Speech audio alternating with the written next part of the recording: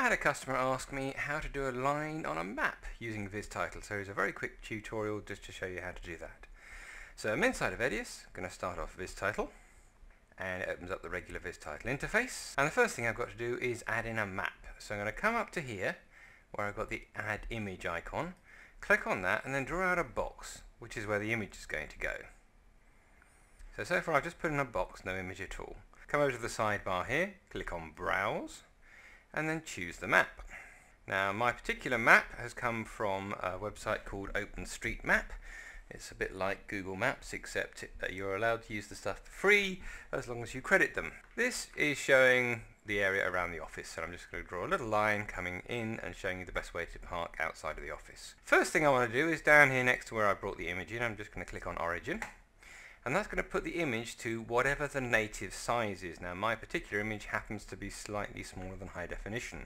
If it had a bigger image, which is bigger than high definition, then it would no longer be filling the screen and I'd be seeing just a part of it. And now I'm going to grab the corner and drag it out and make it fill the screen. Now you notice as I'm dragging, it's not constraining proportions, so I'm going to hold down on Shift to constrain the proportions and drag it out. So now the map fills the screen. Now I want to put a line on here which just follows the road down and into the office. And to do that I'm going to use a plugin.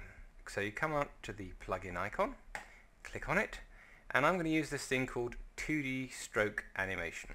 And it opens up this interface, which is fairly simple. You basically draw a line, and then having drawn the line, Vistitle will draw that in for you. Now for a start I can't see the map, it's just come up with a blank space. I'm going to come down here and click on this icon, which will put the map in the picture, so at least I know what I'm drawing. Next thing I want to do is I want to draw a path. There's two ways of drawing a line. You either use the hand drawing icon, in which case you just wiggle your mouse around and it follows that, or use the Bezier option that lets you specify points, and I'm going to use that one. Then I'm going to come to my picture and just click at where I wanted to start, and then move it along and click in a couple of places. So we're going to come down this line, round the corner, up here, down there, and then you've got to drive through here, and then there's our office. So I've now drawn a line showing the path that I want to follow. Now I just clicked, so I've created sharp edges. If I wanted to create a smooth edge, then I would click and drag and it would create a smooth edge. But I didn't, I just clicked. Now I've created far too many points there, so I'm just going to select the ones I don't want, right click and say delete to get rid of the points. And now I'm back to my original path. I'd like it to be slightly more curvy in some places, like the join down here could be a bit better. So I'm going to select this point, right click and say smooth. And it turns it from a sharp join to a curvy join. And it gives me some Bezier handles, so I can just move it around a bit and give it a more curvy path. Let's do the same thing for the one at the corner. Right click, smooth, and then let's just try and make that a bit more sensible. So it's now doing more what I wanted to do. And obviously you can go through and fiddle with all these points and make them curvy points if you want to. But now I've got a line. If I press the play button down here, you can see what happens immediately. It draws the line. Whee! The obvious stuff, what kind of colour it is. Over here you just click on this and choose a colour, how thick it is, how fine it is. You notice there that I'm changing the fineness. It goes from being one thick line to a whole bunch of dots. Feather it, give it a fuzzy edge. And then opacity determines how solid it is. Then you've got two blending modes, cover and overlap, which produce slightly different results. But there you are, as you can see, I've now got a line, draws it out, shows you how to get to the office. I'm going to click on OK, save as animation, and there you are, I've got my line in EDIUS. Now a couple of things I might like to change there. For a start, when it gets to the end of the animation, it doesn't give you any time, it doesn't pause at the end, it just disappears. It'd be quite nice to pause at the end. So I'm going to go back in and change that. So let's just double click on it, get back into the full Vistitle interface, go to the 2D stroke animation line, which has been added to the timeline, right click on it and choose edit. That gets me back into the place where I define the line. And for a start, what I want to do is I want it to do this same path, but I want it to hang around a bit at the end. Now you notice there's a couple of sliders here. One says start, one says end, and one says stay time. Let's put the cursor right at the end and then fiddle with the end button. And you can see what's happening there is it says changing the end position means it never actually gets to the end of the line I've drawn. It only gets so far. Changing the start position means when we start the line, let's move back to the front of the timeline. So I'm right at the start.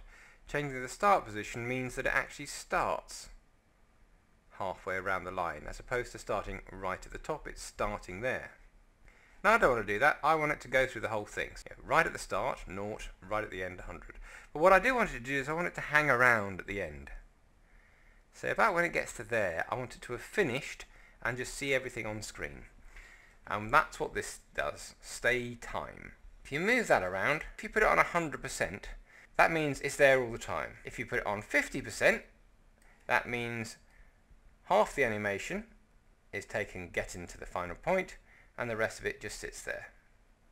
So you can see just by adjusting this, either use the slider or drag across the numbers, how long the line hangs around when you get to the end. Let's just move that down a bit to, say, about 36% of the animation.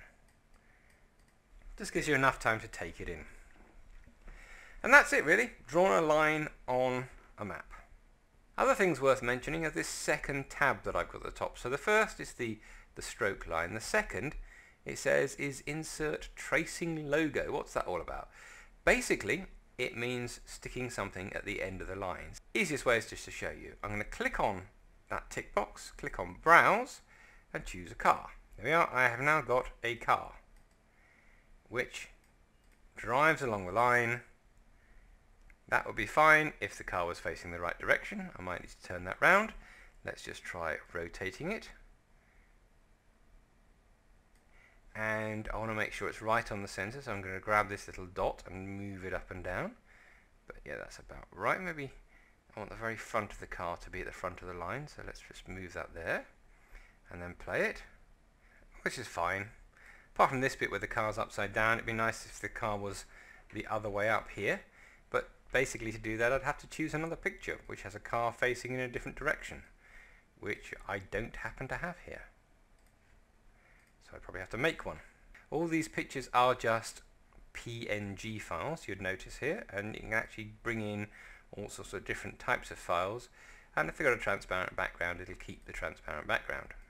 Now you might notice my car here twirls down the line and then it follows it. You know, every time you turn a corner the car goes with it. That's down to this little tick box here. If that's not ticked, then the car doesn't turn around with the line, and if it is ticked, then the car does turn around with the line. And why would you not want it to turn with the line? Well, maybe you're going to do something like choose a pen, and the pen should probably stay the same all the time. Anyway, let's go back to the car. Another nice little logo thing is they have got a whole bunch of arrows, so let's stick an arrow in. Let's rotate that. Let's move it up so it's more centered. You notice as I'm moving that dot around, it's centering it on the line there. And there we are, I've now got an arrow driving along. I can sense no end of Dad's Army title sequence parodies suddenly coming along with all these arrows. I'm going to get out of this, go back to EDIUS, job done. Yeah, I wish it lasted a bit longer. Go into Mini Vistitle, decide where you want it to finish, click on this button, save, drag it out. It then takes longer. Just out of interest, this here is showing you how to get to our offices at the Knoll Business Centre. I'm imagining you're coming in from the London Road, so you've come off of the A27, you come down this road, you turn onto this road, which is the A270.